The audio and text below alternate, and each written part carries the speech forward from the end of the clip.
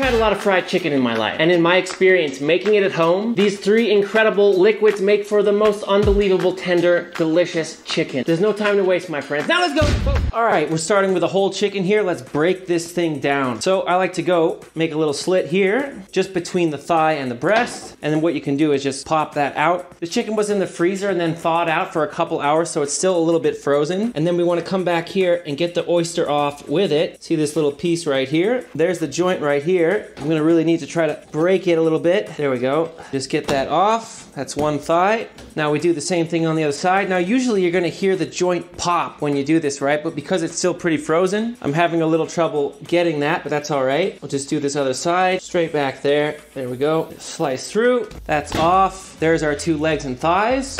Now I'm just gonna go ahead and flip that over. I like to keep a towel here to keep my hands from getting too slippery. And I wanna get off this whole wing since we're making fried chicken. So we'll slice in a little bit, and then you can do the same thing. See, I'm just bending that wing and it's exposing the joint right here. And then we'll just slice around that wing out, and we'll just do the exact same thing on this other side. So when you're doing a chicken, remember, slice and pull. You're doing that with the legs and the wings, and it's pretty simple. Now, flip it back up, and because that wishbone is sitting right here, right, it's in the way of slicing out the breast. So I'm just gonna take a little boning knife here, and we wanna expose that meat under there, so we're gonna have to flip back that little bit of neck skin that was covering. So I'm just gonna find the top of this wishbone right here, and I'm gonna just guide my knife first around the outside of it, making 2 cuts like this, a little V cut, and then around the top, and then we're just gonna go on the inside of it as well, and you'll just feel it with the knife, right? Now we should be able to probably, oh, she's frozen. She's frozen good, there we go. We get in there with a towel, make it easier there, bam. And there's our wishbone out, got it in one piece. Flip that skin back. Generally, you're gonna see people use the boning knives for this kind of job, but I actually prefer using a slicer. It's got the biggest edge on this one side. So I'm just gonna find the middle bone with my fingers here, and then we'll just slice, trying to get as close to that, I forget what the bone is called, but this middle bone, right in its chest, right? We're gonna get as close to that as we can. We can slice through there, and then we're just sliding under, right? And then I'll come around here, I'll get this side, slide it right under. It's still a little bit frozen, that's why it's making this a little more difficult for me, but that's all right. There we go. Pop that breast out. Whoop. See, this is like frozen solid hard, which is making it a little bit more difficult for me. Usually it will be much easier if you want to let it thaw out a little bit more, but working with a very cold chicken can only make it a lot easier for you. So that is something I did on purpose. It's just, as I said, a little too frozen. So there's our breasts, our legs, and our wings. Now the last thing we want to do is simply just to separate the leg from the thigh. It can be a little bit difficult sometimes to find this joint, but you can sort of feel it in there first and just slice through, and you might have to like go a little left or a little right like this, right? Is that it? There it is. Sometimes it takes a second to find it. There it is. Let's do the other one. Might be easier to start from this side. Slice in. There she is. Boom, right there. And so you'll just feel that with your knife, and then we've separated those. And the last thing I'm gonna do, because I'm making fried chicken with this breast is just kind of, it's huge, right? So what I'm gonna do, take a couple layers of cling film here so it doesn't splatter all over the place. And I'm just gonna bash it out a little bit. And I'm just thinking about the next step, which is frying it, right? Well, after it marinates, obviously, in the 3 mystery liquids. But let's just bash it out. Don't have to go too crazy, but I'm just evening it out a little bit. It's good enough for me. See, it's just much more one thickness now, right? And then I'm just gonna slice these in half, just like so. Same with the other one.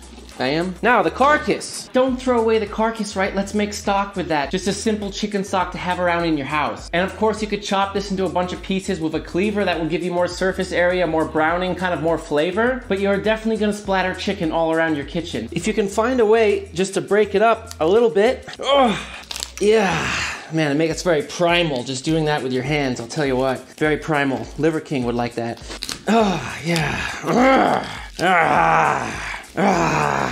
Okay, wow, that was pretty amazing. So, now you have much less splatter, right? I don't see very much splatter around me at all. Now we're gonna roast this off. I'm just gonna throw my hand-ripped chunks into a pot here. Wishbone going in for good luck. Washing my hands. Putting a little touch of neutral oil on here. Just gonna give that a little mix. And then we're gonna take some of my famous homemade seasoning, which is just rosemary salt. I'll put a link to that video in the corner. I'll also post the recipe in the description. It's amazing. And we'll just sprinkle this on. This is gonna add a beautiful flavor to our stock.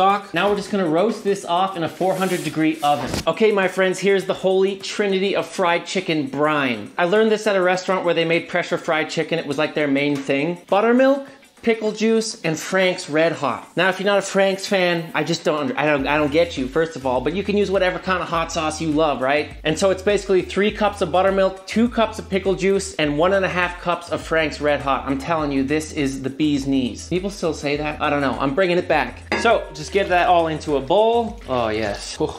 And the last thing I'm gonna add here is just a little smoked paprika. I really love that smoky flavor getting into the chicken. Just give this a nice mix. Oh man, that already just smells so freaking good. This is some kind of magical concoction for chicken. I'm telling you, it's gonna make it so tender, so flavorful. Now, let's just drop all our chicken in here. Yes, yes, get in there. Don't forget the wings. Wow, and there we go. Pop a lid on it, and it's going into the fridge for a full 24 hours. If you want the full magic of this recipe, go for a full 24 hours. If you want to make it on the same day, I would be okay with you doing it for 6 to 8 hours. So start it in the morning and then cook it in the late afternoon kind of thing. But I am letting this magic go to work. So into the fridge. All right, I just roasted this for 35 minutes. Got a nice golden brown color going on. I'm not putting too much work into this. I just don't want to waste this chicken. Just gonna add some water to this. Simple as that. Should be nicely seasoned from all that rosemary salt, right? So, water in, and then just use what you have as far as vegetables. I had 1 little carrot, and I had some onions. I don't have any celery, so that's what I'm gonna do. I might throw some peppercorns, a little bit of thyme in there later, but I'm just gonna put this back on the stove and let it simmer away for about 1 hour, strain it out, and now you have chicken stock, which is a good thing to have. Okay, now for your flour dredge. I have all-purpose flour, rice flour, potato flour. Now, I know a lot of you might not have rice or potato flour. You can sub that with cornstarch, or you can just do all flour. Then we got some mustard powder, paprika, rosemary salt, but you could also just use kosher salt, black pepper, and onion powder. That is the dredge. And let me tell you something, it works. We're just gonna dump all of this into a bowl, spices in, and I'll just give that a nice whisk. There's our dredge done. Now the chicken has done a full 24 hours, but what I did is just pull this out of the fridge an hour ago, so it's not super cold by the time we fry it, right? That's a good trick. Now here we go, starting with a thigh. Gonna let that drip for a second into the flour. Really takes some good time here to coat it up nicely. Now check this out, same piece of chicken. We're gonna dip it again in the buttermilk, just briefly. Put some of my brine into this squeeze bottle. Here's a little trick to get extra batter. You don't have to do this, but we're just gonna go like this and create some little beads right there. And so then when we dip this in, it's just gonna create extra texture on that side. And what we can do here is even put a little more and then sprinkle some of this flour on top. Yes. And so as I turn that over, you could see it picked up all these little beads, right? That brine is now sticking to the edge with extra little floury bits, just making for a more crunchy experience. You just really wanna shake this off nicely, set it over here on a rack. I'm gonna do it again with a breast, and you can even do a little bit like this. This is another way to do it. So this is for both sides, and we can just dip it down like that. Tap, tap, tap-a-roo, flip over to that other side, and it'll really do a good job of picking most of it up too. And here we go. I mean, that is gonna make for some super fried chicken. And just repeat this process with all your pieces. Again, you don't have to do this extra bit. If you like less breading, maybe only dredge it once instead of twice. But I like doing this. Tappy tappy and on the rack. All right, and there is all our fried chicken dredged. Now, something I've found about dredging really any foods is letting it sit on the meat for about 30 minutes before cooking. So here's my theory. I don't know, I'm not a scientist, but like all that moisture from the chicken is now leaching out into the breading, and I can just see how it's changing and getting these ripples, and it just looks a little bit more drier and beautiful. And for me, this just makes that dredge stick to the outside that much better. And in my experience, when you let it sit for 30 minutes after dredging, much less of this coating is gonna come off into your oil. So your oil's not gonna get as messed up, which is also really nice. So now we wait. Since we're frying at home, we don't have a huge amount of oil. I'm gonna bring it up to like 335, and that will be the temperature we use for the thighs as well as the drumsticks. Since they take the longest, we're gonna start with those. And I think you can now really see how that coating has stuck to the edges after resting. All right, here we go. In she goes.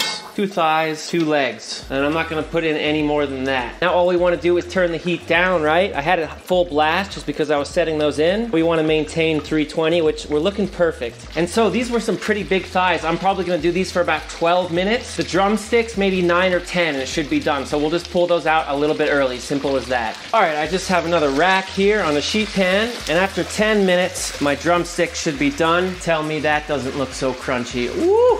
And with all these pieces of fried chicken, this needs a good 7-8 minute rest. Even a little longer can be good. And since my thighs are so huge, I'm gonna let them go for a couple more minutes actually. I just feel that's necessary. Might do these for about 14 minutes, 13 minutes. And you can always just poke a thermometer inside, make sure it's hitting 165. And with our chicken that comes out of the fryer, I think it's always a good idea to just hit it with a little bit of salt right away. I mean, that can only do it a lot of good. And there's our thigh. I mean, gosh, how good does that look, right? Okay, I brought it to 355 to compensate for that temperature drop. And we'll go in with some breasts and some wings. And these should take just around 8 minutes at that 340 temperature. So these have been going for about 8 minutes now. And I'm finding, because I put a lot of extra dredge on, these chickens just need a little more time than I predicted. You know, if you're using a really small chicken, the 8 minutes might be good. But this was a bigger chicken. He'd been working out or whatever. So I'm gonna do these for about 10 minutes just to be sure they're done. All right, breasts done after 10. And again, I'm just hitting this all with a little salt when it comes out. All right, just gonna cook the rest of my breasts.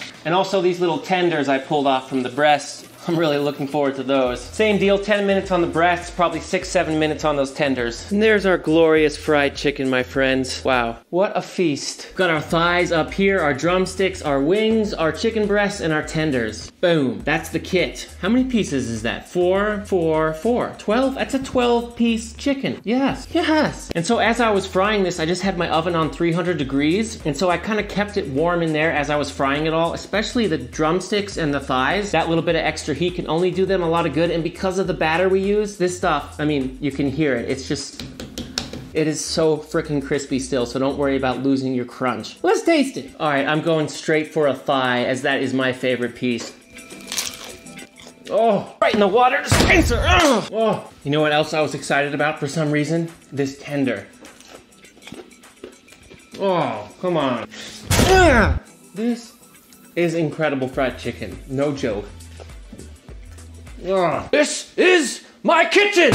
And then the fridge, like, animation falls into a bottomless pit. That would be cool. Now I'm gonna go watch the UFC and eat this eat the kitchen. Now I'm gonna watch the UFC and I'm gonna eat this chicken. Now you know the deal, my friends. If you got some value from this video, just please drop me a like, leave a comment if you so wish, and turn on notifications if you wanna be a psycho. That would be cool. And until next time, my sweet friends, you know I love you and I'm out!